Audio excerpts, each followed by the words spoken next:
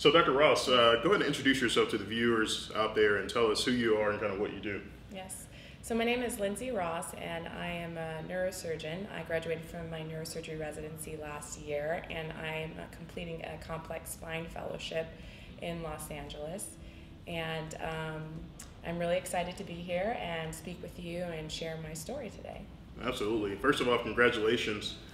As we spoke earlier, I don't know too many black neurosurgeons, or especially females, so I was really aspiring to actually meet you and the opportunity to have you on the channel today. Can you talk about some of the education that's required to become a neurosurgeon? I imagine it's a very long road, kind of similar to orthopedic spine surgery. Sure.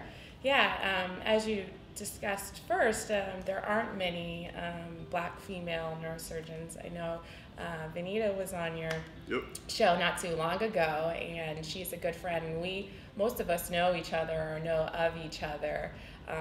And again, there's a lot that goes into completing this training. First, you do your 4 years of undergrad, and then you have to get into medical school. You got to take your MCAT, and that's 4 years. And then after that, you do a neurosurgery residency, which is 7 years, with 1 year that's a research year. So all in all, it takes about 15 years to get to this point, and then if you want to do a fellowship and do additional training, you add 1 or 2 more years. So you really have to be patient, especially I think in a male-dominated field. You do have to be patient not only with the time, but the emotional aspects that come into being in an environment that's different, or you might not see other people that look like you. In neurosurgery in particular, I find it very emotionally challenging, as patients are often very sick and they pass away, and dealing with death, all the way from pediatrics and babies all the way to adults and grandmothers, but I've seen a lot of death. So dealing with that in neurosurgery is difficult, but also dealing with the physical aspects, the difficult surgeries, the long surgeries, the long hours in the operating room, and then afterwards seeing your patients and taking care of them in the intensive care unit.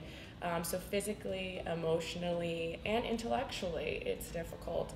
The surgeries that we do in the brain are three-dimensional. The way you position the patient is an art in itself, which I think is very different than a lot of other surgery subspecialties. So I found it very, very challenging and rewarding at the same time to be able to master things that are very difficult. And I love helping patients. The reason why I became a neurosurgeon in the first place was I had a very good friend who was struck by a motor vehicle when I was in medical school between my first and second year. I was doing research at the hospital that I'm at now, and he came to the hospital, and he was very sick. He was in the intensive care unit. He was in a coma, and he had fractured his spine.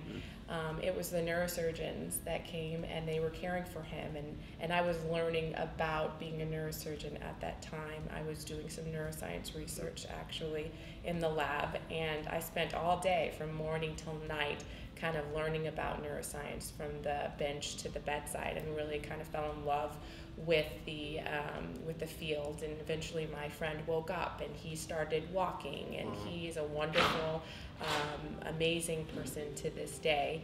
And so that was very inspirational, and he knows that he was very inspirational to me and kind of changed the course of what I wanted to do in my life. And I think when things like that happen, you've got to listen. You've got to listen to them and take heed and move forward with what the world is trying to tell you what your purpose is. So yeah, absolutely. And I think it's very important for people to see people like you who may not think that becoming a neurosurgeon is possible, or any type of physician. So my goal is to try to show younger kids and the up and coming generation that there's someone out there that looks like you, talks like you, dresses like you, that's in these very prestigious fields. So I applaud you for that. Yeah. Did you always know that you wanted to do neurosurgery, like in medical school? Or? That's a great question. I actually did not think about neurosurgery at all, which is very different than a lot of my colleagues who said they want to be a brain surgeon for their entire life.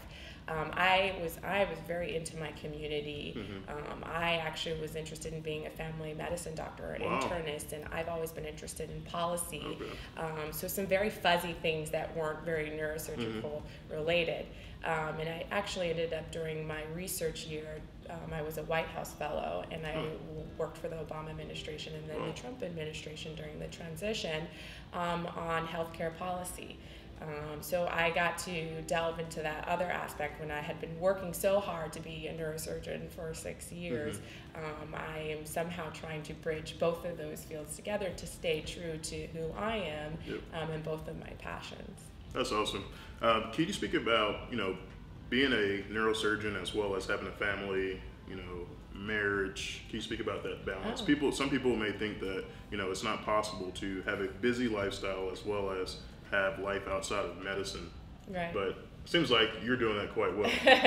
No, that's a great question. And I think really a key to whatever career you choose is to be happy. And so finding what makes you happy. And I know that having a family is very important to me. So I need to figure out a way to put all of that together, all my passions, to be happy.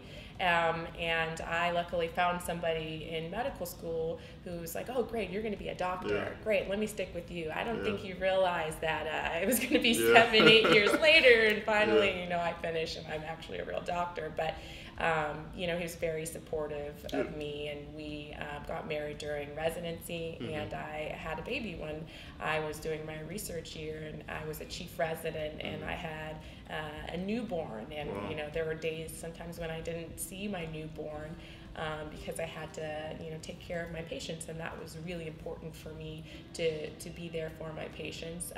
So that was really difficult for me, but you have to make those choices day by day, and you try your best to extend yourself to everything that that your family that needs you and the work that needs you. You try to extend yourself, and I'm actually a really good multitasker, so this works well, and I'm a very happy person, and I often see the good and happiness in people in the world. So I think that mentality helps me to manage all that as well. Yeah, that's very refreshing to hear, and I'm pretty sure for the viewers as well. Because there's some people who have doubts of having a family and being in a prestigious and busy career as a neurosurgeon. So, what is a typical day for you? I know you're in your fellowship now. How do your days usually look? Yeah. So as a fellow, I really get to delve down into complex spine, and I'm not really focusing too much on the other aspects of neurosurgery. So this allows me a little bit more time to spend time with patients in clinic and kind of really delve into, who needs surgery, why do they need surgery, and how they recover, and who does well and who might not do as well. 2 days a week usually I do clinic all day, and that'll be like 9 to 5, and then 2 days a week we will do surgery, and that's usually 7:15 start until maybe 5 or 6 in the evening, and then usually one day I get to spend on my research. So that's a really large aspect of fellowship, is not only your clinical training, but continuing your academic and research training. So. Awesome. What advice do you have for students out there that may be interested in medicine, but also neurosurgery? What would you say to them? Yeah, I think it's something that you can do. And there are people out there that look like you, that have your same interests, and you might not see them on a day-to-day basis, but they're out there, and you just really need to put your mind to it, and there will be times when you will fail, and there's been plenty of times when I've failed along the way, but really I just really don't take no for an answer. And I will keep trying, and I will keep trying. If it's your passion, you will be able to master whatever it is, organic chemistry or the MCAT, or getting into the residency that you want. I think everybody has their own path, and everyone's not always linear, and all it matters is that you're there at the end. Yeah, and one of my mentors always stated in medical school that failure is not in the falling down, it's in the failure to get back up and try again. So, and just like you, I've failed many times too. So, If students wanted to, or anyone out there wanted to get in touch with you, how can they do that? Yeah, so my Instagram handle is Dr. Brain Girl, and feel free to follow me and comment on my family posts or my career posts, and you can also find me on LinkedIn, Lindsey Ross. Awesome. Well, Dr. Ross, real inspiration to a lot of people out here. It's a pleasure and honor to have you on the channel today, and congrats on all your success. Thank you, Dr. Webb. You're welcome. Everyone else, thank you guys for watching this video. Make sure you subscribe. New videos coming every week. We'll see you next time.